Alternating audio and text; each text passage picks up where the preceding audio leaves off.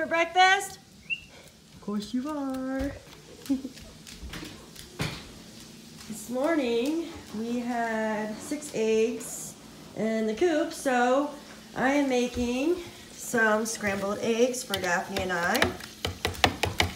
Daphne, are you cooking? Daphne really shouldn't be on the counter, but since I'm making her breakfast and my breakfast. Down. Good girl, see it. Yeah. See it? Good girl, stay. So she's excited. We got an egg out of the coop the other day.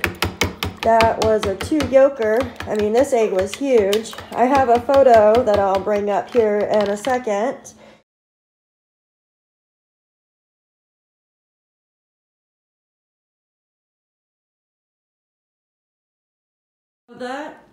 Those 2 eggs were laid by my Americana chicken. This chicken is huge. She's like literally the same weight as my cat, who weighs 12 pounds. So, and I am not kidding, this chicken is a monster.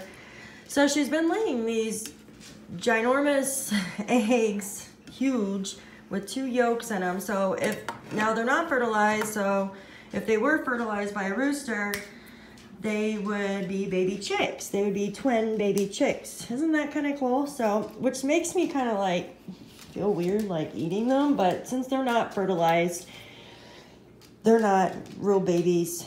But I've been trying to eat eggs more often because eggs have a lot of great vitamins in them, especially the yolks. And as I get older, I'm needing more and more vitamins. I notice in the morning I'm like really sore. So our eggs are now done, and Daphne's plate here looks good. I make sure to let them cool off a little bit before I give them to her, because she doesn't know how to blow on her food to let it cool off.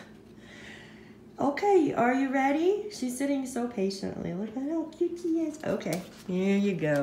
She's like, give me them eggs and stop talking. So we hope everybody's having a wonderful day, and thank you for joining us.